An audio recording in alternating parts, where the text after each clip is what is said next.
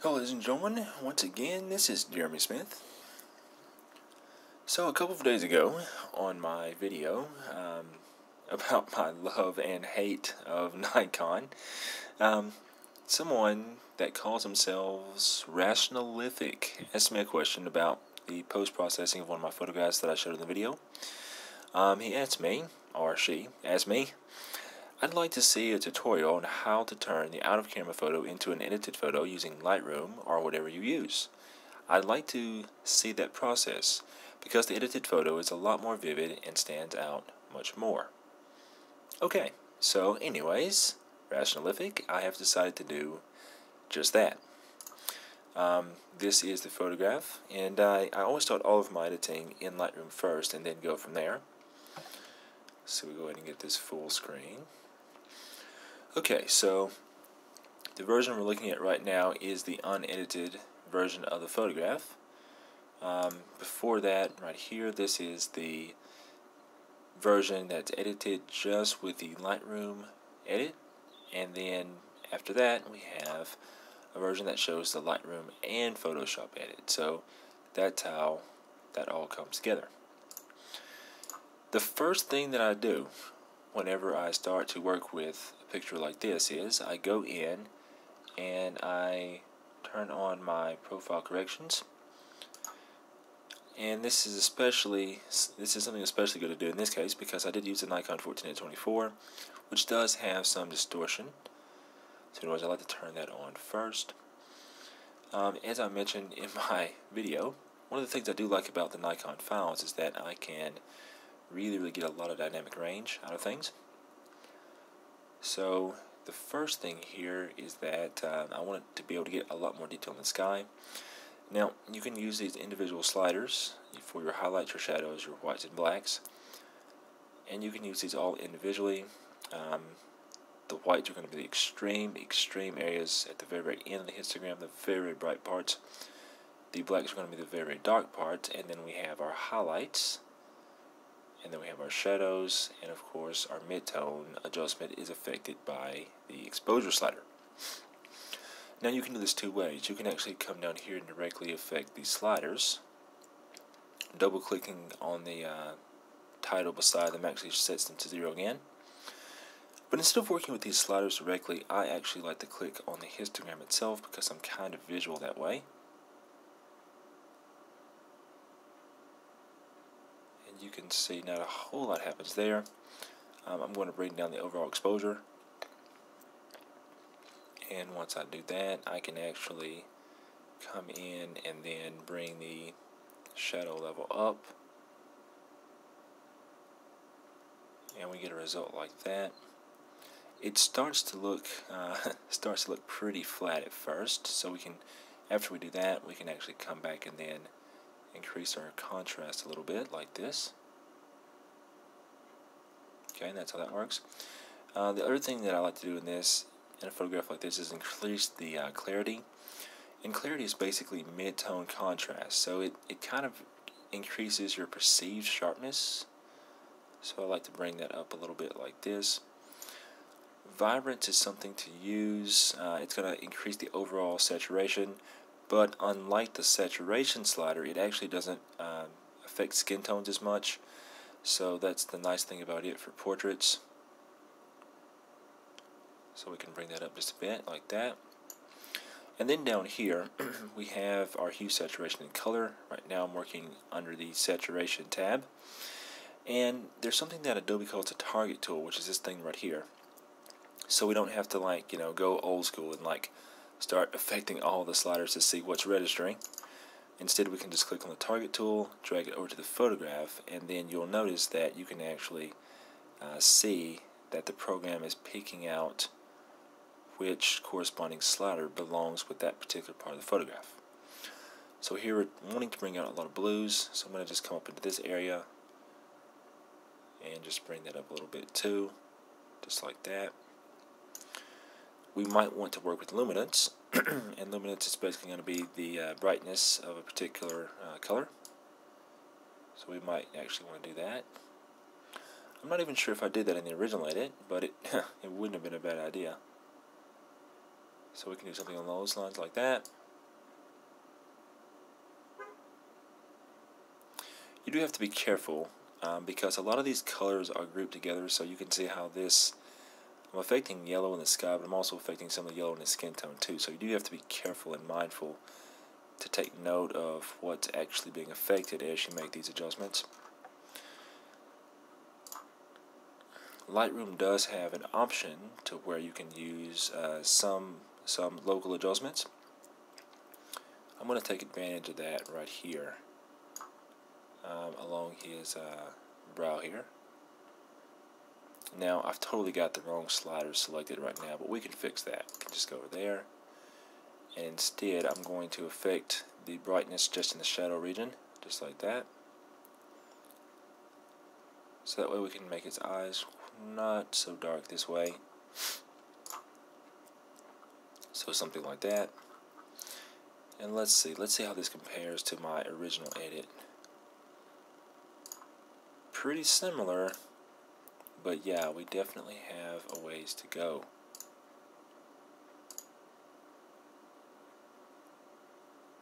Notice how far I brought the highlights down in the original one.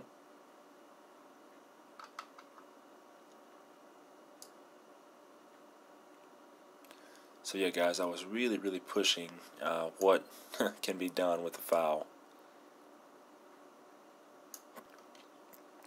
We also can use our tone curve down here to also fine-tune our level of contrast.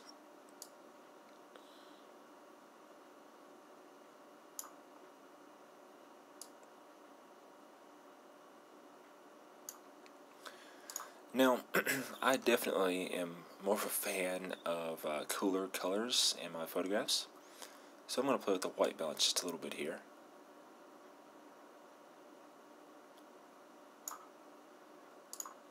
Let's see. Now, as far as the differences in skin tone, you can definitely see some differences there. We can actually come back down to this hue saturation and luminance grouping here.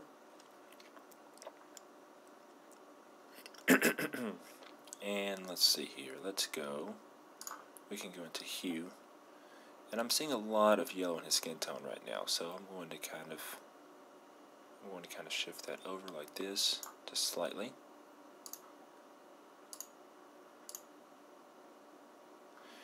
And then I'm going to increase the luminance a bit. And that's kind of how I got that glowing sort of look that we have in the original photograph. And then also in the original photo I had a bit of vignette as well, so we can come down the list and we'll go down to our effects and we can do that. That's also helping us to further darken the sky, and of course it helps draw the viewer's eyes more towards the center of the photograph. So I had a very similar thing going on in the other photo, although I think I still had a touch more blue in my original edit. Anyways, but that's how that works. So now, as you can see, we pretty much have that look pretty straightforward here. Now, whenever we compare this to our version that we did in Lightroom and Photoshop, we of course notice that we don't have those ugly lamp posts in the background. To get rid of those, we can go over to Photoshop now. So I'll take this file that I've worked on, right click on it, go to Edit In, and then Photoshop CC 2015.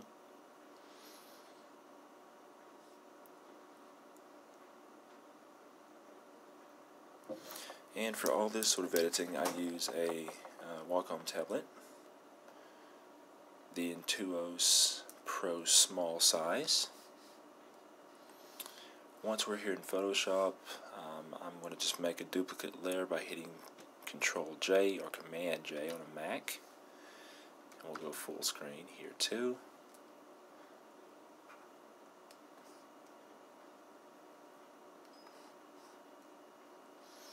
I did some other minor tidying up with the skin. I'm not going to do the entire thing, but I'll give you an idea of what I normally do. Now, since this is a guy we're working on, I'm not going to do a whole lot of skin smoothing, but if there's any larger blemishes, I'll use something like the patch tool. Not on content aware though. Let's see if we can step back. But anyways, I'll use the patch tool in this fashion like this to get rid of any blemishes that I don't think look good. But as I said, you know, this is the guy, so I'm not going to be doing any like advanced painting techniques or anything. Okay. We'll go ahead and get another layer going here. And basically, I'm a big fan of the patch tool, so I like to go in here like this, and this is how I actually go in and remove this. Now, a lot of times if the patch tool is not doing what I want it to do, I will use the clone stamp still.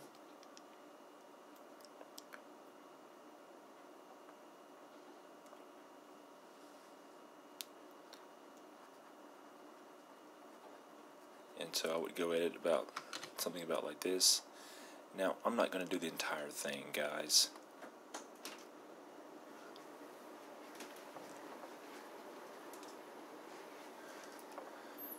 I'm not going to do the entire thing here.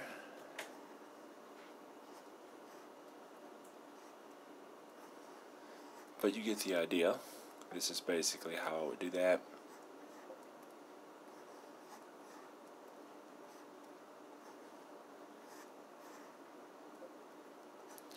And yeah, the patch tool works out very well for this sort of thing.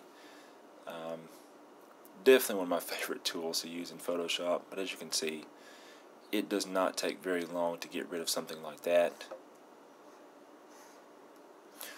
One other thing that I'll sometimes do here is I will create another layer, and I will then use the camera raw filter,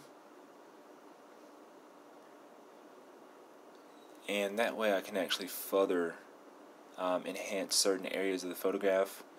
But a little trick on that, what I'll do is like I'll come in here and I'll make some adjustments like this.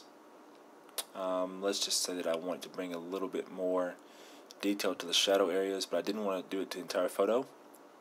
Obviously this is the same adjustment I had in Lightroom, but maybe I don't want this on the entire photo. Maybe I just want it on a specific part of the photo. So I can go in here and I can increase this this shadow detail like this. Hit OK. But now, since this is on another layer, I can add a layer mask.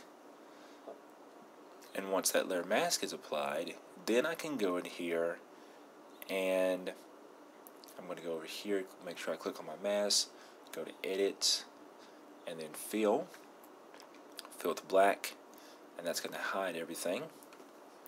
And then I can turn around and paint with white, and that will actually allow me to come in and have this particular adjustment affected only the area that I want it to affect and not the entire photograph.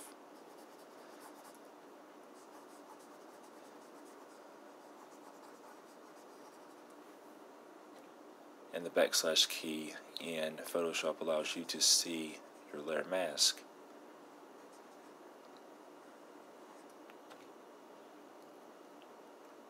So sometimes I'll go into this view so I can actually see, you know, exactly what I am painting, because otherwise with these subtle adjustments it can be very tricky to see what you have going on.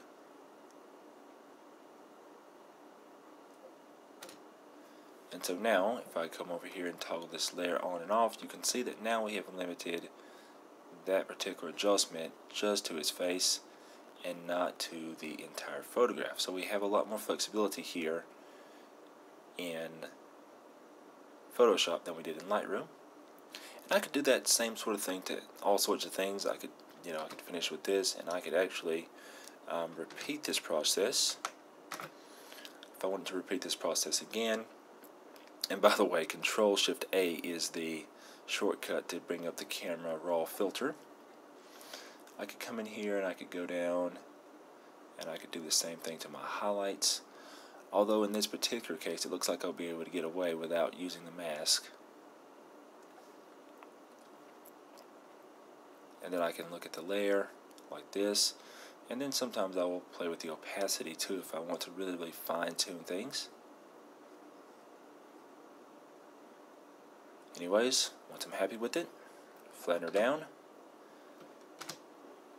Ctrl S to save.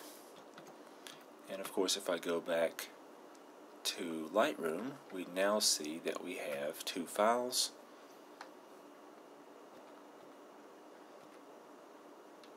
This was our virtual copy that I created, so I could begin working on this like it was a new file. And then right here, this is the Photoshop file that we have. So you can see that we have it right beside the one that I originally did. And so there you have it. They actually have a pretty good, or pretty similar look to them. I actually kind of like what I did to his skin tone a little bit better this time around than in the original edit over here. And guys, that is basically that's basically how I do my processing, at least for this particular type of situation. So yes, oh my goodness, guy, you have a really strange screen name. I have to go back to remember it. Yes, rationalithic. That's it. That is how the edit for that photograph is done. If anyone else has any questions, just feel free to write me in the comments below. And guys, definitely do not forget to subscribe. If you guys haven't had the opportunity yet, you can take a look at my website. Someone was asking me about Instagram the other day, so on my site here I actually have some links to things like Instagram right there. I do like to post photographs of the cameras that I'm currently reviewing on here oftentimes, so that will really give you an idea of what's coming up a lot of times. Until next time, guys, don't forget to like, share, and subscribe. This is Jeremy Smith, signing off.